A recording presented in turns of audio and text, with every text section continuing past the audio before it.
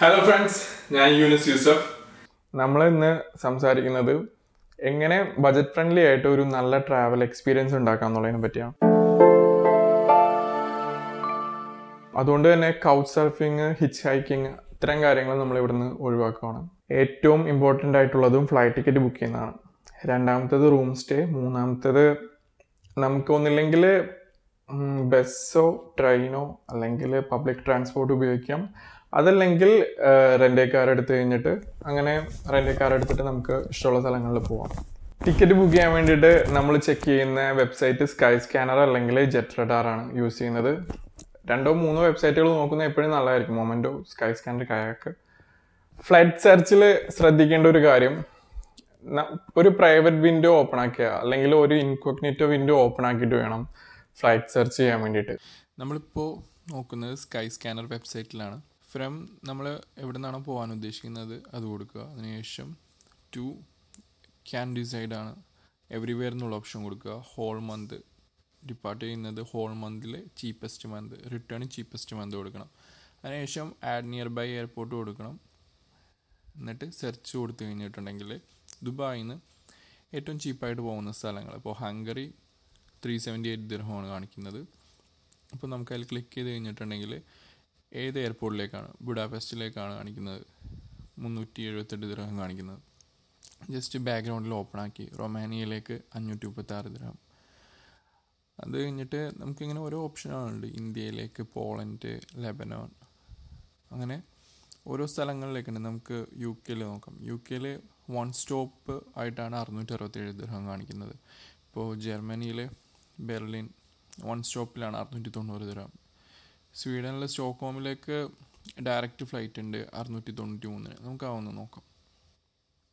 നേരത്തെ ഓപ്പൺ ചെയ്ത് വെച്ചതിൽ ഇപ്പോൾ നമ്മൾ എടുക്കുമ്പോഴത്തേക്കും ബുഡാപെസ്റ്റിലേക്ക് ഒരു ഡേറ്റ് ക്ലിക്ക് ചെയ്യുകയാണ്. ഇപ്പോൾ 29-ാം തീയതി ക്ലിക്ക് ചെയ്യുമ്പോഴത്തേക്കും റിട്ടേണിൻ്റെ ഫെയർ മാറുന്നുണ്ട്. അപ്പോൾ അതൊന്ന് ശ്രദ്ധിക്കണം. അപ്പോൾ നമ്മളിപ്പോൾ 30-ാം തീയതികളുടെ ഡേറ്റ് ആണെങ്കിൽ 208 ആണെങ്കിൽ അപ്പോൾ വേറെ ഫെയർ ആവും. ഇപ്പോൾ നമ്മളിപ്പോൾ 2 ഡേറ്റ് എടുത്ത് 29-ാം തീയതി മുതൽ 5-ാം തീയതി വരെ, അപ്പോൾ ആ സമയത്തെ ഫെയർ എത്രയാണെന്ന് അത് കാണിച്ചു തരും. അപ്പോൾ അതിനപ്പുറത്തെ ഇതൊന്ന് നമുക്ക് ചെക്ക് ചെയ്ത് നോക്കാം. ഇപ്പോൾ നവംബർ 13-ന് 360 ദിർഹം വരുമ്പോഴത്തേക്കും, നവംബറിൽ തന്നെ റിട്ടേൺ നവംബർ 13-ന് 347 ദിർഹം വരുമ്പോഴത്തേക്കും, നവംബറിലെ തന്നെ ഒരു 20-ാം തീയതിക്ക് 411 ദിർഹമാണ് റിട്ടേൺ വരുന്നത്. നമ്മൾ ഓരോ ഡിപ്പാർട്ട് ചെയ്യുന്ന ഡേറ്റ് വ്യത്യാസം വന്നു കഴിഞ്ഞാൽ അതിന് വ്യത്യാസം വരും. പിന്നെ അതുപോലെ തന്നെ നമുക്ക് നോട്ടിഫിക്കേഷൻ ജിമെയിൽ കൊടുക്കുകയാണെങ്കിലോ അല്ലെങ്കിൽ വേറെ ഇമെയിലോ ഫേസ്ബുക്ക് കൊടുക്കുകയാണെങ്കിൽ നോട്ടിഫിക്കേഷൻ നമുക്ക് വരും റേറ്റ് കൂടി കുറഞ്ഞു എന്നുള്ളത്. വിസെയറാണ് കാണിക്കുന്നത്. വിസെയർ നമുക്ക് അടുത്തത് സ്റ്റോക്ക്ഹോമിലേക്കുള്ളൊരു റേറ്റും കൂടി നോക്കാം. അതിൻ്റെ ഇടയിൽ നമ്മൾ ഒക്ടോബർ 30-ന് പോയിട്ട് അല്ലെങ്കിൽ ഒക്ടോബർ 28-ന് പോയിട്ട് നവംബർ 4-ന് വരുന്ന പോലെ മൊത്തം 959 ദിർഹമാണ് കാണിക്കുന്നത് ആ സമയത്ത്. അപ്പോൾ അത് ജസ്റ്റ് സെർച്ച് ചെയ്യാൻ കൊടുത്തിട്ടുണ്ട്. നോർവീജിയൻ എയർലൈൻസ് ആണ്, ഡയറക്റ്റ് ഫ്ലൈറ്റാണ്, 980 ദിർഹം. നമുക്കത് ക്ലിക്ക് ചെയ്താലാണ് ആ റേറ്റിന് തന്നെ കിട്ടുമെന്ന് അറിയുള്ളൂ. ഒരു സെർച്ച് റിസൾട്ടാണ് നമുക്ക് കാണിക്കുന്നത്. അപ്പോൾ നമുക്ക് നേരത്തെ സെർച്ച് ചെയ്ത് വെച്ചേക്കുന്നതിലേക്ക് പോകാം. വിസെയറിൽ കാണിച്ചേക്കുന്ന 528 ദിർഹം അതിൽ സെലക്ട് ചെയ്തു. അതിൽ സെലക്ട് ചെയ്ത് കഴിയുമ്പോഴത്തേക്കും അത് ഏതൊക്കെ വെബ്സൈറ്റുകളാണ് കുറവ് റേറ്റ്. വിസെയറിൻ്റെ ഡയറക്റ്റ് വെബ്സൈറ്റിൽ 528 ദിർഹമാണ് കാണിക്കുന്നത്. ഓക്കെ, നമുക്കത് നോക്കാം അതിൽ തന്നെ കിട്ടുമെന്ന്. ഓക്കെ, അത് ഓപ്പൺ ആയിട്ടുണ്ട്. അപ്പോൾ വിസെയറിൽ ഇവിടെ നിന്ന് ബുഡാപെസ്റ്റിലേക്കുള്ള ഫ്ലൈറ്റിന് 149 ദിർഹമാണ്. അതിൻ്റെ ഒരു കണ്ടീഷൻ എന്താണെന്ന് പറഞ്ഞു കഴിഞ്ഞിട്ടുണ്ടെങ്കിൽ അതിൽ ബാഗേജ് നമുക്കൊരു ഹാൻഡ് ബാഗേജ് മാത്രമേ ഉണ്ടാവുള്ളൂ. അതുകൊണ്ടാണ് 149 ദിർഹം, ഏകദേശം 2800 രൂപ ഈ ഒക്ടോബർ 2019 റേറ്റ് അനുസരിച്ചിട്ട്. അതല്ല, നമുക്ക് ഒരു ബാഗേജ് 20 കിലോയുടെ ചെക്ക് ഇൻ ബാഗേജ് വേണമെങ്കിൽ 421 ദിർഹവും. അപ്പോൾ ഒരു കാര്യം നോക്കണം, നമ്മൾ എത്രമാത്രം ലഗേജ് കുറയ്ക്കുന്നോ അത്രമാത്രം റേറ്റ് നമുക്ക് കുറയും. അത് ഇവിടെ ഈ ഫസ്റ്റ് ഫ്ലൈറ്റിൻ്റെ കാര്യത്തിൽ മാത്രമല്ല, ബാക്കി അവിടെ നിന്ന് അങ്ങോട്ട് യാത്രകളിലെല്ലാം അത് നമ്മൾ നോക്കേണ്ട ഒരു കാര്യമാണ്. അതുപോലെ ശ്രദ്ധിക്കേണ്ട ഒരു കാര്യം, സ്കൈ സ്കാനർ അല്ല ഒരു സെർച്ച് എഞ്ചിൻ മാത്രമാണ്, അവരല്ല ഫ്ലൈറ്റ് ടിക്കറ്റ് നമുക്ക് തരുന്നത്. അപ്പോൾ ആദ്യം കിട്ടുന്ന ചില റിസൾട്ടുകളിലെ റേറ്റ് ചിലപ്പോൾ കുറവായിട്ടായിരിക്കും കാണിക്കുന്നത്, പക്ഷേ അവരുടെ റേറ്റിങ്ങും കൂടി നോക്കേണ്ടതുണ്ട്. ഇപ്പോൾ 4 സ്റ്റാർ എബോവ് ഉള്ള വെബ്സൈറ്റുകളൊക്കെ ആണെങ്കിൽ നമുക്ക് കുഴപ്പമില്ലാതെ ബുക്ക് ചെയ്യാം. അതേസമയം ഒരു 3 സ്റ്റാർ ഒക്കെ ഉള്ള വെബ്സൈറ്റുകളുടെ റേറ്റ് ആണെങ്കിൽ നമ്മൾ അവിടെ നിന്ന് ബുക്ക് ചെയ്യാതിരിക്കുന്നതാണ് കുറച്ചുകൂടി നല്ലത്. പിന്നെ ശ്രദ്ധിക്കേണ്ട ഒരു കാര്യം, ചില വെബ്സൈറ്റുകളെല്ലാം 15 അക്ഷരം മാത്രം ലിമിറ്റ് ചെയ്യും നമ്മളുടെ നെയിം. അപ്പോൾ പാസ്പോർട്ടിലെ നമ്മളുടെ ഗിവൺ നെയിം എന്നുള്ള പോർഷനിൽ ഇപ്പം ഒരു ഉദാഹരണം പറയുകയാണെങ്കിൽ എൻ്റെ അനിയൻ്റെ പേര് ഹാരിസ് യൂസഫ് മുഹമ്മദ് എന്നാണ്. അപ്പോൾ അവൻ്റെ 15 അക്ഷരത്തിൽ കൂടുതലാണ് അവൻ്റെ പേര്. അപ്പോൾ എനിക്കൊരു ടിക്കറ്റ് ബുക്ക് ചെയ്യേണ്ട സമയത്ത് ഒരു വെബ്സൈറ്റിൽ ആദ്യത്തെ 15 അക്ഷരത്തിൽ വെച്ച് സ്റ്റോപ്പ് ആവും. അപ്പോൾ നമ്മളത് ശ്രദ്ധിക്കാതെ നമ്മളതിൽ ബുക്ക് ചെയ്ത് കഴിഞ്ഞിട്ടുണ്ടെങ്കിൽ ടിക്കറ്റ് വരുമ്പോൾ പേര് പ്രോപ്പർ ആവില്ല, അപ്പോൾ ചിലപ്പോൾ യാത്ര ചെയ്യാൻ തന്നെ പറ്റിയെന്ന് വരില്ല. അപ്പോൾ അത്തരം വെബ്സൈറ്റുകൾ ഒഴിവാക്കേണ്ടതാണ്. അടുത്ത കാര്യം നമ്മൾ ശ്രദ്ധിക്കാനുള്ളത് താമസത്തിൻ്റെയാണ്. ഇപ്പോൾ ഞാൻ പ്രിഫർ ചെയ്യുന്നത് പലപ്പോഴും എയർബിഎൻബി ആണ്. കാരണം എയർബിഎൻബി നമ്മളൊരു ഫാമിലി ആയിട്ട് പോവുകയാണെങ്കിൽ നമുക്ക് കുക്ക് ചെയ്യാനുള്ളത് കുക്ക് ചെയ്യാം, അലക്കിയിടാനുള്ളത് അലക്കിയിടാം. അതുപോലെ തന്നെ ചില വീടുകളിലൊക്കെ ആണെങ്കിൽ വലിയ സ്പേസ് ആയിരിക്കും. ഇപ്പോൾ ഒരു 2 ഫാമിലി പോയാലും സ്പേസ് ഉള്ള അത്ര വീടുകൾ കിട്ടാറുണ്ട്. പിന്നെ കുട്ടികൾക്ക് കളിക്കാൻ വേണ്ടിയിട്ട് സ്പേസ് ഉള്ള സ്ഥലങ്ങളുണ്ട്, അവരെന്തെങ്കിലും ടോയ്സ് വെക്കുന്ന സ്ഥലങ്ങളുണ്ട്. ചില ആളുകൾ ഭക്ഷണം ഇൻ ദ സെൻസ് അരി, ഒലിവ് ഓയിൽ, അങ്ങനത്തെ കാര്യങ്ങളൊക്കെ വെക്കുന്ന ആളുകളുണ്ട്. പിന്നെ ഫുൾ സെറ്റ് കുക്ക് ചെയ്യാനുള്ള പാത്രങ്ങളും കാര്യങ്ങളെല്ലാം ഉണ്ടാവും. അപ്പോൾ അത് നമുക്കൊരു ഹോംലി ഫീല് തരും. പിന്നെ ചില ഏരിയകളിലൊക്കെ വീടുകളെന്ന് പറയുന്നത് വളരെ മനോഹരങ്ങളായിട്ടുള്ള വീടുകളുണ്ട്. അപ്പോൾ കൂടുതലും നമ്മൾ അങ്ങനെ എയർബിഎൻബി ത്രൂ ആണ് ബുക്ക് ചെയ്യുന്നത്. പിന്നെ എയർബിഎൻബിയുടെ വേറൊരു ഗുണം എന്ന് പറയുന്നത്, ഇപ്പോൾ ഞാനൊരു റൂം ബുക്ക് ചെയ്യുകയാണ് അല്ലേ, പിന്നെ എയർബിഎൻബിയുടെ വേറൊരു ഗുണം എന്ന് പറയുന്നത്, എയർബിഎൻബിയിൽ ഫസ്റ്റ് രജിസ്റ്റർ ചെയ്യുമ്പോൾ അവരൊരു 120 ദിർഹം അവർ നമുക്ക് തരും. അത് 250 ദിർഹത്തിന് കൂടുതലുള്ള ഒരു റൂം ബുക്ക് ചെയ്യുകയാണെങ്കിൽ ആ 120 ദിർഹത്തിൽ 90 ദിർഹം നമുക്ക് റെഡ്യൂസ് ചെയ്ത് തരും. ഉദാഹരണത്തിന് നമ്മൾ 250 ദിർഹത്തിന് ഒരു റൂം ബുക്ക് ചെയ്തിട്ടുണ്ടെങ്കിൽ, ഒരു റൂം എന്ന് പറയുന്നത് ഒരു റൂമോ ഒരു വീടോ ബുക്ക് ചെയ്യാം. അപ്പോൾ ഒരു വീട് ബുക്ക് ചെയ്യുകയാണെങ്കിൽ നമുക്ക് 160 ദിർഹം പേ ചെയ്താൽ മതി ആദ്യത്തെ തവണ. അതിൽ 90 ദിർഹം നമുക്ക് കുറച്ച് കിട്ടും. പിന്നെ നമ്മളുടെ അഫിലിയേറ്റ് ലിങ്ക് അല്ലെങ്കിൽ ഒരു ലിങ്ക് കോപ്പി ചെയ്തിട്ട് നമ്മളുടെ സുഹൃത്തുക്കൾ ആരെങ്കിലും ബുക്ക് ചെയ്തിട്ടുണ്ടെങ്കിൽ അവർക്ക് ഇതുപോലെ 120 ദിർഹത്തിൻ്റെ ഫസ്റ്റ് പർച്ചേസിനുള്ളത് കിട്ടും. അവർ ആദ്യത്തെ 250 ദിർഹം ബുക്ക് ചെയ്ത് കഴിഞ്ഞിട്ടുണ്ടെങ്കിൽ നമുക്കൊരു 50 ദിർഹം ട്രാവൽ ക്രെഡിറ്റ് ആയിട്ട് കിട്ടുകയും ചെയ്യും. അപ്പോൾ അവർക്ക് ആ 120 ദിർഹം കിട്ടാൻ വേണ്ടിയിട്ട് അവർ നമ്മളുടെ ലിങ്ക് ത്രൂ തന്നെ രജിസ്റ്റർ ചെയ്യണമെന്നില്ല. അവരല്ലാതെ airbnb.com രജിസ്റ്റർ ചെയ്താൽ അവർക്ക് കിട്ടും. പക്ഷേ അവർക്ക് കിട്ടുന്നതോടുകൂടി നമുക്കും കൂടി കിട്ടും. ഇപ്പോൾ ഒരു ഉദാഹരണം പറയുകയാണെങ്കിൽ, ഞാനും എൻ്റെ വൈഫും കൂടി ഇപ്പോൾ പോകുമ്പോൾ ഞാൻ രജിസ്റ്റർ ചെയ്യുമ്പോൾ എനിക്ക് 120 ദിർഹം ട്രാവൽ ക്രെഡിറ്റ് കിട്ടി. ഞാൻ എൻ്റെ ലിങ്ക് അയച്ചു കൊടുത്തിട്ട് വൈഫ് അതിൽ രജിസ്റ്റർ ചെയ്ത് കഴിയുമ്പോൾ അവൾക്കും 120 ദിർഹത്തിൻ്റെ ട്രാവൽ ക്രെഡിറ്റ് കിട്ടും ഫസ്റ്റ് ബുക്കിംഗ് കംപ്ലീറ്റ് ചെയ്യുമ്പോൾ. അപ്പോൾ എനിക്കൊരു 50 ദിർഹം എൻ്റെ കയ്യിലേക്ക് ക്രെഡിറ്റ് ആവും. പിന്നെ നമുക്കിപ്പോൾ ഒരു ഡ്യുവൽ സിം അല്ലെങ്കിൽ വേറൊരു സിം ഉണ്ട്, നമുക്ക് വേറൊരു ഇമെയിൽ ID ഉണ്ടെങ്കിൽ ഈ പ്രോസസ്സ് നമുക്ക് ഒന്നും കൂടി ചെയ്യാവുന്നതാണ്. പിന്നെ നമ്മുടെ ഫ്രണ്ട്സ് ആരെങ്കിലും രജിസ്റ്റർ ചെയ്യുന്നുണ്ടെങ്കിൽ നമുക്ക് അപ്പോഴും ക്രെഡിറ്റ് കിട്ടും. അവർ ഫസ്റ്റ് പർച്ചേസ് കംപ്ലീറ്റ് ചെയ്ത് കഴിയുമ്പോഴത്തേക്കും, സ്റ്റേ ചെയ്ത് കഴിയുമ്പോഴത്തേക്കും. അപ്പോൾ കുറച്ച് ഡിസ്കൗണ്ടുകൾ അങ്ങനെ കിട്ടുന്നുണ്ട്. booking.com ഒക്കെ ആണെങ്കിൽ അതിൻ്റെ ഒരു ഗുണം എന്ന് പറയുന്നത്, ചില ഹോട്ടൽസൊക്കെ സ്വിമ്മിംഗ് പൂൾ ഉണ്ടാവും. പിന്നെ ചില സ്ഥലങ്ങളിൽ എയർബിഎൻബി നമുക്ക് ട്രസ്റ്റ് ചെയ്യാൻ വേണ്ടി പറ്റുമോ എന്നറിയില്ല. അതായത് മോഷണങ്ങളൊക്കെ കൂടുതലുള്ള രാജ്യങ്ങൾ, അതുപോലെ റേറ്റിംഗ് വളരെ കുറവുള്ള താമസങ്ങളൊക്കെ, അവിടെയൊന്നും നമുക്ക് അത്ര വിശ്വസിച്ച് പോകാൻ വേണ്ടി പറ്റുമോ എന്നറിയില്ല. അപ്പോൾ കുറച്ചും കൂടി ട്രസ്റ്റഡ് ആയിട്ടുള്ള സ്ഥലങ്ങൾ booking.com ഉപയോഗിക്കുന്നതായിരിക്കും നല്ലത്. അല്ലെങ്കിൽ hotels.com agoda.com അതെല്ലാം അഗോഡയൊക്കെ വളരെ നല്ല വെബ്സൈറ്റാണ്.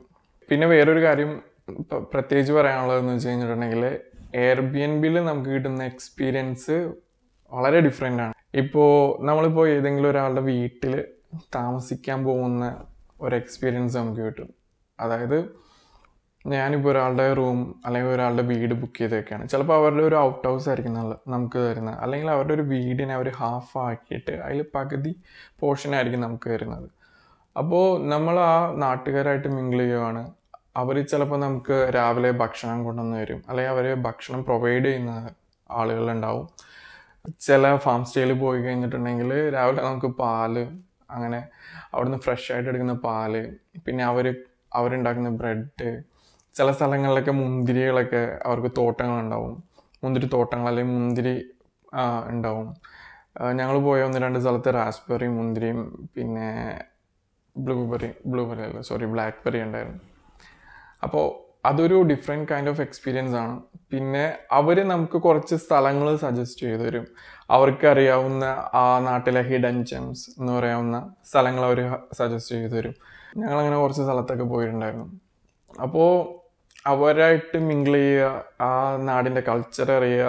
പിന്നെ പ്രത്യേകിച്ച് ഒരു കാര്യം പറയാനുള്ള, ഒരു സ്ഥലത്ത് വെച്ച് കഴിഞ്ഞിട്ട് അവിടുത്തെ ജോൺ പീറ്റർ എന്നാണ് ആളുടെ പേര്. അദ്ദേഹം ഞങ്ങളെ ഒരു തവണ റെയിൽവേ സ്റ്റേഷനിൽ കൊണ്ടാക്കി. പിന്നെ ഒരു തവണ ഒരു ഇവൻറ്റിന് 6 മണിക്ക് എത്തേണ്ട ആവശ്യമുണ്ടായിരുന്നു. അപ്പോൾ ആ സമയത്ത് ഊബർ വിളിച്ചിട്ട് ഊബർ വരാൻ വേണ്ടിയിട്ട് ഏകദേശം 20 മിനിറ്റോളം പിടിക്കും. അപ്പോൾ ഞങ്ങൾക്ക് പെട്ടെന്ന് എത്തേണ്ട ആവശ്യമുണ്ടായിരുന്നു. അദ്ദേഹത്തിൻ്റെ വൈഫ് ഞങ്ങളവിടെ കൊണ്ടാക്കി. അപ്പോൾ നമുക്കൊരു വേറൊരു എക്സ്പീരിയൻസ്. നമുക്ക് ഒരു ഹോട്ടൽ ബുക്ക് ചെയ്താലോ അല്ലെങ്കിൽ ഒരു ഹോസ്റ്റൽ സ്റ്റേയിൽ നിന്നാലൊന്നും കിട്ടാത്ത ഒരു എക്സ്പീരിയൻസ് ഒരുപക്ഷെ ഹിച്ച് ഹൈക്കിങ് ചെയ്യുന്നവരോ അല്ലെങ്കിൽ കൗച്ച് സർഫിങ് ചെയ്യുന്നവർക്കോ കിട്ടുന്ന പോലത്തെ ഒരു എക്സ്പീരിയൻസ് കിട്ടും. ബുക്ക് ചെയ്ത് കൊടുത്തു കഴിഞ്ഞിട്ടുണ്ടെങ്കിൽ എയർബിഎൻബിയുടെ ഒരു പ്രശ്നം എന്നുള്ളത്, നമ്മളെ ഹോസ്റ്റ് ചെയ്യുന്നവർ നമ്മളെ അപ്രൂവ് ചെയ്താലാണ് നമുക്ക് ആ ബുക്കിംഗ് കൺഫേം ആവുള്ളൂ. നമ്മളതിൽ ബുക്കിംഗ് ഓപ്ഷൻ കൊടുത്തു എന്ന് പറഞ്ഞാൽ നമുക്ക് ആ വീട് കിട്ടണമെന്നില്ല, അല്ലെങ്കിൽ ആ സ്റ്റേ കിട്ടണമെന്നില്ല. പിന്നെ ചില വീടുകളെന്ന് പറയുന്നത് അവർ ചിലപ്പോൾ വളരെ ചീപ്പായിട്ട് കിട്ടും. 100 ദിർഹത്തിനൊക്കെ ഒരു വീട് കിട്ടിയിട്ടുണ്ട്, 100-120 ദിർഹത്തിന് ഒരു വീട് കിട്ടിയിട്ടുണ്ട്. പക്ഷെ അവരെന്ത് എന്ന് പറഞ്ഞാൽ ഇവർ അതിൽ ബെഡ് ലിനൻ നമ്മൾ കൊണ്ടുവരണം. അത് ഫ്രഞ്ചിലാണ് എഴുതിയേക്കുന്നത്, അത് ഇംഗ്ലീഷിൽ ട്രാൻസ്ലേറ്റ് ചെയ്യാനുള്ള ഓപ്ഷൻ കൊടുത്തിട്ടുണ്ടായിരുന്നില്ല. നമുക്കതറിയില്ലായിരുന്നു. ബുക്ക് ചെയ്ത് കഴിഞ്ഞിട്ട് കുറച്ച് കഴിഞ്ഞപ്പോൾ അവർ അവിടെ എത്തേണ്ട സമയപ്പോൾ അവർ വിളിച്ചിട്ട് പറഞ്ഞു, നിങ്ങൾ ബെഡ് ലിനൻ ഇല്ലെങ്കിൽ അതുപോലെ ക്ലീനിങ് നിങ്ങൾ തന്നെ ചെയ്യണം, അങ്ങനെ ഇല്ലെങ്കിൽ 45 യൂറോ ചാർജ് ചെയ്യുമെന്ന് പറഞ്ഞു. ഇതെന്ത് ഇപ്പോൾ പറയുന്നത്? ഒരു പറഞ്ഞാൽ അത് ഡിസ്ക്രിപ്ഷനിൽ കൊടുത്തിട്ടുണ്ടായിരുന്നു എന്ന് പറഞ്ഞു. അപ്പോൾ നോക്കി കഴിഞ്ഞ് വേറെ ട്രാൻസ്ലേറ്ററൊക്കെ എടുത്ത് നോക്കി കോപ്പി പേസ്റ്റ് ചെയ്ത് കഴിഞ്ഞപ്പോൾ പറഞ്ഞത് ശരിയാണ്. ഞങ്ങൾ പറഞ്ഞു വേണ്ട, ഞങ്ങൾ തന്നെ ചെയ്തോളാം എന്ന് പറഞ്ഞിട്ട് ഞങ്ങൾ കാരിഫോറിൽ പോയിട്ട് ബെഡ് ലിനൻ വാങ്ങിച്ചു. എന്നിട്ട് നമ്മളതിൻ്റെ ഇട്ടിട്ട് ചെയ്തത്, അല്ലെങ്കിൽ അവർ ഭയങ്കര എമൗണ്ട് ചാർജ് ചെയ്യും. അപ്പം അടുത്ത കാര്യം റെൻ്റേ ആണ്. റെൻ്റേ കാർ പറയാൻ കാര്യം എന്താണെന്ന് വെച്ച് കഴിഞ്ഞാൽ രണ്ടും രണ്ട് എക്സ്പീരിയൻസ് ആണ്. നമ്മൾ ഒരു ട്രിപ്പെല്ലാം ബുക്ക് ചെയ്ത് ഒരു ട്രാവൽ ഏജൻസിയുടെ കൂടെ പോകുന്നതും, അല്ലെങ്കിൽ നമ്മളൊരു ഹോട്ടലിൽ നിന്ന് നമ്മൾ കുറച്ച് സൈറ്റ് സീയിങ്ങിന് വേണ്ടിയിട്ട് അടുത്തുള്ള സ്ഥലങ്ങളിലേക്ക് പോകുന്നതും, നമ്മളൊരു റെൻ്റേ കാർ എടുത്തിട്ട് നമ്മളൊരു സ്ഥലത്ത് നിന്ന് വേറൊരു സ്ഥലം, അവിടെ നിന്ന് വേറൊരു സ്ഥലം, അവിടെ നിന്ന് വേറൊരു സ്ഥലം, അങ്ങനെ പല പല സ്ഥലങ്ങളിലേക്കായിട്ട് താമസിച്ച് പോകുന്നതും, നമ്മളൊരു രാജ്യത്തിൻ്റെ കൺട്രി സൈഡ് കാണുന്നതും തമ്മിൽ വ്യത്യാസമുണ്ട്. ഇപ്പോൾ ചില ആളുകൾക്ക് മ്യൂസിയങ്ങൾ അല്ലെങ്കിൽ സിറ്റി ടൂർ അങ്ങനെ കാണാനായിരിക്കും ഇഷ്ടം. അപ്പോൾ അങ്ങനെയുള്ളവർ ട്രെയിനോ അല്ലെങ്കിൽ ബസ്സോ അല്ലെങ്കിൽ സിറ്റിയുടെ അകത്തുള്ള ഡ്രൈവോ ഊബറോ അങ്ങനെ എന്തെങ്കിലും യൂസ് ചെയ്യുന്നതായിരിക്കും നല്ലത്. അതേസമയം പ്രകൃതി ഭംഗി ആസ്വദിക്കണം, അല്ലെങ്കിൽ കുറച്ച് കൺട്രി സൈഡ് കാണണം എന്നുള്ളവരാണെങ്കിൽ എപ്പോഴും റെൻ്റേ കാറാണ് ബെറ്റർ ആയിട്ടുള്ള ഓപ്ഷൻ. റെൻ്റേ കാറ് ഓരോ രാജ്യം പോലെയാണ്. ഇപ്പോൾ യൂറോപ്പിലൊക്കെ ആണെങ്കിൽ സ്വിറ്റ്സർലാൻഡിൽ റെൻ്റേ കാർ കുറച്ചും കൂടി എക്സ്പെൻസീവ് ആണ്. കുറച്ചെന്ന് പറഞ്ഞാൽ വലിയൊരു എമൗണ്ട് അല്ല, പക്ഷേ കുറച്ച് എക്സ്പെൻസീവ് ആണ്. UAE മാനുവൽ ഡ്രൈവിംഗ് ലൈസൻസ് ഉണ്ടെങ്കിൽ നമുക്ക് അവിടെയും മാനുവൽ കാർസ് എടുക്കാൻ വേണ്ടി പറ്റും. ഓട്ടോമാറ്റിക് ആണെങ്കിൽ അവിടെ ഓട്ടോമാറ്റിക് നമുക്ക് എടുക്കാൻ പറ്റുള്ളൂ, മാനുവൽ കാർ എടുക്കാൻ വേണ്ടി പറ്റില്ല. ഇതിൻ്റെ വ്യത്യാസം എന്ന് പറയുന്നത് മാനുവൽ കാറിന് റേറ്റ് വളരെ കുറവാണ്. ഇപ്പോൾ ഒരു ഉദാഹരണം പറയുകയാണെങ്കിൽ ജീപ്പ് കോമ്പസ് മാനുവൽ 8 ദിവസത്തേക്ക് 750 ദിർഹമാണ് വരുന്നതെങ്കിൽ അതേ കാറ് തന്നെ 8 ദിവസത്തേക്ക് ഓട്ടോമാറ്റിക്കിന് ഏകദേശം 1300 ദിർഹമാണ് വരുന്നത്. സോ ഇത് ഒരു ഡബിൾ എമൗണ്ടിൻ്റെ അടുത്ത് വന്നു. അത് പിന്നെ ഇന്ത്യൻ ലൈസൻസ് ഉള്ളവർക്ക് ഇൻ്റർനാഷണൽ ലൈസൻസ് ആക്കുവാണെങ്കിൽ 1 വർഷത്തേക്ക് പല രാജ്യങ്ങളിൽ യൂസ് ചെയ്യാൻ വേണ്ടി പറ്റും. ഉദാഹരണത്തിന് നോർവേ, കാനഡയൊക്കെ. അപ്പോൾ അത്തരം രാജ്യങ്ങളിലൊക്കെ പോകുന്നവർ അങ്ങനെ കൺവേർട്ട് ചെയ്ത് കഴിഞ്ഞിട്ട് റെൻ്റ് കാർ എടുക്കുന്നത് വളരെ നല്ലതായിരിക്കും. ഇത് റെൻ്റ് കാർ പറയാൻ വേണ്ടിയിട്ടുള്ള കാര്യം എന്താണെന്ന് വെച്ച് കഴിഞ്ഞിട്ടുണ്ടെങ്കിൽ, ഫാമിലിയായിട്ട് സിറ്റി ടൂറിന് ഇറങ്ങി കഴിഞ്ഞപ്പോൾ ഈ അവസ്ഥയായിരുന്നു. ബാഗുണ്ട്, ഷോൾഡർ ബാഗുണ്ട്, കുട്ടിയുടെ അത്യാവശ്യമുള്ള സാധനങ്ങളൊക്കെ ഉണ്ട്. സംഭവം ട്രോളി ബാഗാണെങ്കിലും അതിൻ്റെ ഒരു വെയിറ്റ് കുറച്ച് നേരം കഴിയുമ്പോൾ നമ്മൾ തന്നെ തള്ളിക്കൊണ്ട് നടക്കണം, അവിടെ ഇവിടെയൊക്കെ കൊണ്ടുപോകണം. ഫോട്ടോ എടുക്കാനും ബാക്കി കാര്യങ്ങൾക്കൊന്നും പറ്റില്ല, നമുക്കത് പ്രോപ്പറായിട്ട് എൻജോയ് ചെയ്യാൻ പറ്റില്ല. ആ ഒരു അവസ്ഥയിൽ നിന്ന് ഒരു റോഡ് ട്രിപ്പ് എന്ന് പറയുമ്പോഴത്തേക്കും ഇനി കാണാൻ പോകുന്ന ഈ അവസ്ഥയിലേക്ക് ഒരു നല്ലൊരു ട്രാൻസ്ഫോർമേഷൻ ആയിരുന്നു.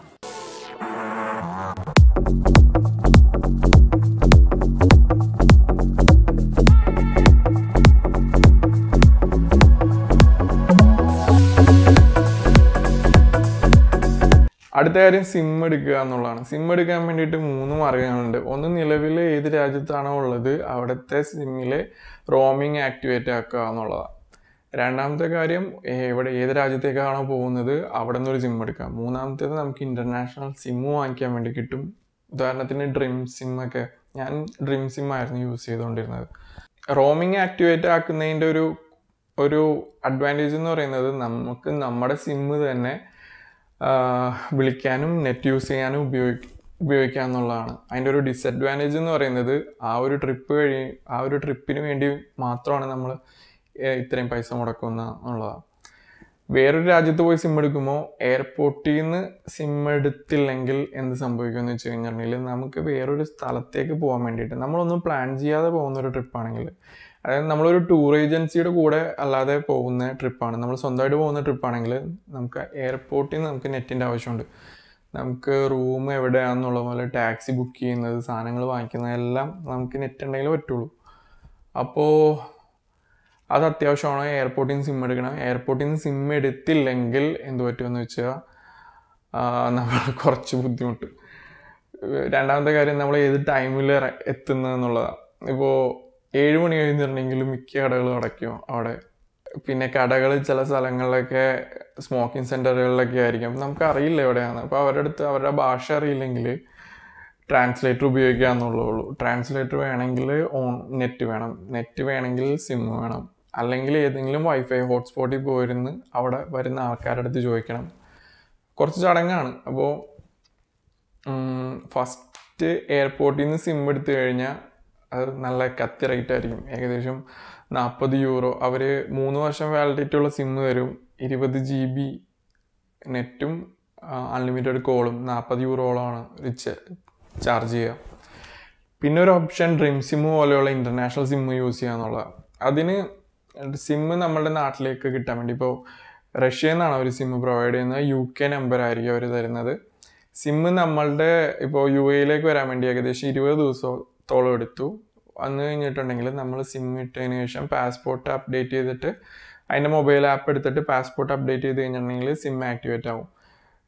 25 യൂറോ ആണ് ഏറ്റവും മിനിമം പേയ്മെൻറ്റ് കൊടുക്കേണ്ടത്. അതിൻ്റെ ഒരു ഗുണം എന്താണെന്ന് വെച്ച് കഴിഞ്ഞിട്ടുണ്ടെങ്കിൽ, 2.5 GB നെറ്റ് ഓരോ രാജ്യം പോലെയാണ് കേട്ടോ. ഓരോ രാജ്യം പോലെയാണ് നെറ്റും കോളും കിട്ടുന്നത്. ഇപ്പോൾ ഫ്രാൻസിലാണെങ്കിൽ 2.6 GB ആയിരുന്നു അവിടെ നെറ്റ് കിട്ടുന്നതും. അതുപോലെ തന്നെ കോള് 180 മിനിറ്റോളം കിട്ടും. ഇത് രണ്ടും കൂടി കമ്പൈൻഡ് ആണ്. അതായത് 180 മിനിറ്റ് വിളിച്ച് ചേർത്ത് കഴിഞ്ഞിട്ടുണ്ടെങ്കിൽ 2.6 GB യൂസ് ചെയ്യാൻ പറ്റില്ല, അത് കുറഞ്ഞു വരും. പിന്നെ സ്വിസ്സിലാണെങ്കിൽ 2.1 GB 140 മിനിറ്റ് അങ്ങനെയായിരുന്നു. അപ്പോൾ ഓരോ രാജ്യങ്ങളനുസരിച്ച് വ്യത്യാസം വരും. സ്വിസ് കുറച്ച് എക്സ്പെൻസീവ് ആയതുകൊണ്ടാണ് ആ റേറ്റ് വരുന്നത്. അല്ലാതെ ബാക്കിയുള്ള യൂറോപ്യൻ കൺട്രീസിലൊക്കെ 2.6 GB വരും. അപ്പോൾ ഇതിൻ്റെ ഒരു ഗുണം എന്ന് പറഞ്ഞു കഴിഞ്ഞിട്ടുണ്ടെങ്കിൽ, നമ്മളവിടെ എത്തിക്കഴിഞ്ഞ് കഴിഞ്ഞിട്ടുണ്ടെങ്കിൽ നമുക്ക് വേറെ സിമ്മിൻ്റെ ആവശ്യമില്ല, നമുക്ക് നെറ്റ് യൂസ് ചെയ്യാം. പിന്നെ എയർപോർട്ടിൽ നിന്ന് ടാക്സി വിളിച്ച് പോകാനാണെങ്കിൽ ഊബർ വിളിക്കുന്നത് നമുക്ക് ചീപ്പായിട്ട് വിളിക്കാൻ വേണ്ടി പറ്റും. എയർപോർട്ട് ടാക്സിക്ക് റേറ്റ് കൂടുതലാണ്. അതുപോലെ അവിടെ കട ഇപ്പോൾ തുറക്കാത്ത സമയത്താണ് പോകണമെങ്കിലും നമുക്ക് വലിയ വിഷയമില്ല. ഇവിടുത്തെ ചില രാജ്യങ്ങളുടെ പ്രത്യേകത എന്ന് വെച്ച് കഴിഞ്ഞാൽ, ഇവർ ഉച്ചയ്ക്കൊരു 1 മണിക്ക് അടച്ചു കഴിഞ്ഞിട്ട് പിന്നെ 3 മണിക്കൊക്കെ വരുള്ളൂ. അപ്പോൾ ആ സമയത്ത് പോയാലും വൈകിട്ട് 7 മണിക്ക് ശേഷം പോയാലും സിം കണ്ടുപിടിക്കാൻ വേണ്ടി കുറച്ച് ബുദ്ധിമുട്ടായിരിക്കും. അപ്പോൾ ഇത്തരം കാര്യങ്ങളിൽ ഈ സിം ഉപയോഗിക്കുന്നത് വളരെ ഉപകാരപ്രദമായിരിക്കും. പിന്നെ ഈ സിമ്മിൻ്റെ ഒരു ഡിസഡ്വാൻറ്റേജ് എന്ന് പറയുന്നത്, നമ്മളൊരു രാജ്യത്തു നിന്ന് മറ്റൊരു രാജ്യത്തേക്ക് ബൈ റോഡ് പോയിക്കൊണ്ടിരിക്കുകയാണെങ്കിൽ, അപ്പോൾ ആ രാജ്യം എത്തിക്കഴിയുമ്പോഴത്തേക്കും നമ്മളുടെ നെറ്റ്വർക്ക് ഫുള്ള് കട്ടായിട്ട് ഏകദേശം 1 മണിക്കൂർ മുതൽ 2 മണിക്കൂർ വരെ എടുക്കാറുണ്ട് പിന്നെയും ആ രാജ്യത്ത് ആ സിം രജിസ്റ്റർ ആവാൻ വേണ്ടിയിട്ട്. അപ്പോൾ GPS ഒക്കെ വെച്ച് നോക്കി പോകുന്ന ആളുകളാണെങ്കിൽ ആ മാപ്പ് ഒന്ന് കുറച്ചൊന്ന് ലോഡ് ചെയ്യുക അല്ലെങ്കിൽ ഡൗൺലോഡ് ചെയ്ത് വെക്കുകയാണെങ്കിൽ വളരെ നല്ലതായിരിക്കും. പിന്നെ പറയാനുള്ളതെന്ന് വെച്ച് കഴിഞ്ഞാൽ റോഡ് ട്രിപ്പോ അല്ലെങ്കിൽ വേറെ നമ്മൾ ബുക്ക് ചെയ്തിട്ട് പോകുന്ന ഏതെങ്കിലും ടൂർ ഏജൻസി വഴി പോകുന്ന ട്രിപ്പും തമ്മിലുള്ള അഡ്വാൻറ്റേജസ് ആണ്. Video okay. അപ്പോൾ റോഡ് ട്രിപ്പിൻ്റെ അഡ്വാൻറ്റേജസ് പറയും, അല്ലാത്ത ട്രിപ്പിൻ്റെ ഞാൻ പറയും. നമ്മളൊരു ടൂർ ഏജൻസി വഴി പോകാമെന്ന് വിചാരിക്കും. അപ്പോൾ നമുക്ക് ഒന്നും അറിയേണ്ട കാര്യമില്ല. കാരണം നമ്മളതിലിരിക്കുന്നു, അവരെല്ലാം ബുക്ക് ചെയ്തിട്ടുണ്ട്, നമുക്ക് അവിടെ പോവാം, ബസ്സിൽ പോയി ഇറങ്ങാം, അവരെല്ലാം എക്സ്പ്ലെയിൻ ചെയ്ത് തരും. സിറ്റി ടൂറായിരിക്കും കൂടുതൽ. അപ്പോൾ സിറ്റീനെ താല്പര്യമുള്ളവർ അല്ലെങ്കിൽ സിറ്റി ലൈഫ് കാണാൻ ആഗ്രഹമുള്ളവർ, മ്യൂസിയം കാണാൻ ആഗ്രഹമുള്ളവർ, പിന്നെ പ്രത്യേകം ഇഷ്ടപ്പെട്ട സ്പോട്ടുകൾ, ഇപ്പോൾ വെള്ളച്ചാട്ടമോ അല്ലെങ്കിൽ ഏറ്റവും ഹിൽ ടോപ്പ് സ്റ്റേഷനുകളോ അല്ലെങ്കിൽ വേറെ എന്തെങ്കിലുമൊക്കെ അതിൽ ഇൻക്ലൂഡ് ചെയ്തിട്ടുണ്ടാവും. പിന്നെ ബോട്ട് സഫാരിയോ അങ്ങനെ എന്തെങ്കിലുമൊക്കെ ഇൻക്ലൂഡ് ചെയ്തിട്ടുണ്ടാവും. അപ്പോൾ ഈ എമൗണ്ടൊക്കെ അവർ കവർ ചെയ്തിട്ട് ചെയ്യാം. അപ്പോൾ അത്തരം കാഴ്ചകൾ കാണാൻ ആഗ്രഹിക്കുന്നവർക്ക് ഇത് ആണ് നല്ലത്. ഒരു ട്രാവൽ ഏജൻസി വഴി ബുക്ക് ചെയ്ത് പോകുന്നതാണ് നല്ലത്. നമുക്ക് ഒന്നും അറിയേണ്ട ആവശ്യമില്ല. നമുക്ക് വരിക, ഭക്ഷണം കഴിക്കുക, ഇവരുടെ കൂടെ പോവുക, തിരിച്ചു വരാം, സ്ഥലങ്ങൾ കാണാം, തിരിച്ച് വന്നിട്ട് പോവാം. ഇനി അല്ലാത്ത ഓക്കെ. ഹായ്. റോഡ് ട്രിപ്പിൻ്റെ പ്രത്യേകത എന്താണെന്ന് വെച്ചാൽ റോഡ് ട്രിപ്പ് ഭയങ്കര ഫ്ലെക്സിബിളാണ്. അത് എന്താ പറയുക, നമുക്ക് ഇഷ്ടമുള്ള സ്ഥലങ്ങൾ അല്ലെങ്കിൽ നമ്മൾ കാണാൻ ആഗ്രഹിക്കുന്ന സ്ഥലങ്ങൾ അല്ലെങ്കിൽ ഹിഡൻ ജെംസ് എന്നൊക്കെ പറയുന്ന സ്ഥലങ്ങളില്ലേ, ആ സ്ഥലങ്ങളെല്ലാം നമുക്ക് പോയി കാണണമെങ്കിൽ നമ്മൾ ഈ ടൂർ പാക്കേജ് ബുക്ക് ചെയ്തവരുടെ കൂടെ പല സ്ഥലങ്ങളിൽ പോയി കാണാം. പക്ഷേ ഒരു നാടിൻ്റെ വൈബ് എന്താണെന്ന് അറിയണമെങ്കിൽ അല്ലെങ്കിൽ ആ നാട്ടിലെ കൾച്ചർ കുറച്ചും കൂടി ഡീപ്പായിട്ട് അറിയണമെങ്കിൽ റോഡ് ട്രിപ്പ് ആയിരിക്കും ബെറ്റർ എന്നാണ് എൻ്റെ ഒരു അഭിപ്രായം. പിന്നെ നമ്മൾ ആ നാട്ടുകാരെ കാണുന്നു, ആ നാട്ടുകാരായിട്ട് ഇടപഴകുന്നു, അവരുടെ ഇപ്പോൾ ഒരു ഉദാഹരണത്തിന് ഇപ്പോൾ ഒരു സ്ഥലത്ത് എയർബിഎൻബിയിൽ റൂം ബുക്ക് ചെയ്യാമെന്ന് വിചാരിക്കും. ആ വീടാണ് നമുക്ക് ഫുള്ളായിട്ട് കിട്ടുന്നത്, അല്ലെങ്കിൽ ആ ഒരു സ്പേസ് നമുക്ക് കിട്ടുന്നത്. അവർ നമ്മളെ വെൽക്കം ചെയ്യും, അവരുമായിട്ട് നമ്മൾ ഇടപഴകും, അവരുടെ സ്ഥലങ്ങൾ, അവർ പ്രിപ്പയർ ചെയ്തേക്കുന്ന ഫുഡ്, അപ്പോൾ അതൊക്കെ നമുക്ക് എക്സ്പ്ലോർ ചെയ്യാൻ വേണ്ടി പറ്റും. നമുക്ക് ഇഷ്ടമുള്ള രാജ്യങ്ങൾ നമുക്ക് ഇഷ്ടമുള്ള അത്രയും സമയങ്ങൾ ചിലവഴിക്കാം, ഇഷ്ടമുള്ള സ്ഥലങ്ങൾ ഇഷ്ടമുള്ള അത്രയും സമയങ്ങൾ ചിലവഴിക്കാം. ചില സ്ഥലങ്ങളിൽ നമുക്ക് പോയി കഴിഞ്ഞിട്ടുണ്ടെങ്കിൽ ഒരു ദിവസം എക്സ്ട്രാ സ്പെൻഡ് ചെയ്യണം, 2 ദിവസം എക്സ്ട്രാ സ്പെൻഡ് ചെയ്യണമെന്ന് തോന്നും. അപ്പോൾ അങ്ങനെയൊക്കെ ഉണ്ടെങ്കിൽ ആ ബുക്ക് ചെയ്യാതെ പോയി കഴിഞ്ഞിട്ടുണ്ടെങ്കിൽ അത് വളരെ വളരെ വെറൈറ്റിയാണ്, അല്ലെങ്കിൽ വേറൊരു എക്സ്പീരിയൻസ് ആണ്. അതിന് വേറെ പ്രശ്നം കൂടിയുണ്ട്. ഇപ്പോൾ പീക്ക് ടൈമിലൊക്കെ പോവുകയാണെങ്കിൽ ചിലപ്പോൾ റൂം കിട്ടില്ല എന്ന് വരും. പീക്ക് ടൈം അല്ലാത്ത സമയങ്ങളിൽ പോയി കഴിഞ്ഞിട്ടുണ്ടെങ്കിൽ ഈ ഹോസ്റ്റലുകൾ നമുക്ക് അവരുടെ റേറ്റിനേക്കാൾ ഒരു 20-30% കുറച്ചിടും. ഇപ്പോൾ തലേന്ന് ബുക്ക് ചെയ്യണമെങ്കിൽ നേരത്തെ ഇട്ടേക്കുന്ന റേറ്റിനേക്കാളും കുറവായിട്ടായിരിക്കും ആ തലേന്നത്തെ റേറ്റ് അവർ ഇട്ടേക്കുന്നത്, അവർക്ക് റൂമിൽ പോകില്ലെങ്കിൽ. അപ്പോൾ നമുക്ക് റേറ്റ് കുറവിനും കിട്ടാറുണ്ട്, റേറ്റ് കൂടിയും കിട്ടാറുണ്ട്. അപ്പോൾ ഒരു തവണ അങ്ങനെ പോയി ശീലമുള്ളതുകൊണ്ട് ഓഫ് പീക്ക് ടൈമിൽ അല്ലാതെ പോകുന്നതായിരിക്കും, ബുക്ക് ചെയ്യാതെ പോകുന്നതായിരിക്കും കുറച്ചും കൂടി ഫ്ലെക്സിബിൾ എന്നാണ് എനിക്ക് തോന്നുന്നത്. പിന്നെ ഇത്രയും നേരം കേട്ടിരുന്നതിന് എല്ലാവർക്കും നന്ദി. ഇത്രയൊക്കെയാണ് പറയാനുള്ളത്. ഓരോ വിഷയവും ഇതിൽ ഡീറ്റെയിൽ ആയിട്ട് ഡിസ്കസ് ചെയ്യേണ്ട കാര്യങ്ങളാണ്, അല്ലെങ്കിൽ ഡീറ്റെയിൽ ആയിട്ട് പറയേണ്ട കാര്യങ്ങളാണ്. അങ്ങനെ ആർക്കെങ്കിലും ഡൗട്ട് ഉണ്ടെങ്കിൽ ടെലഗ്രാമിൽ യൂനസ് യൂസഫ് YOUNUSYOUSUF അതാണ് ടെലഗ്രാം ID. അതിൽ മെസ്സേജ് അയച്ചു കഴിഞ്ഞിട്ടുണ്ടെങ്കിൽ റെസ്പോണ്ട് ചെയ്യുന്നതാണ്. Okay, thank you, by.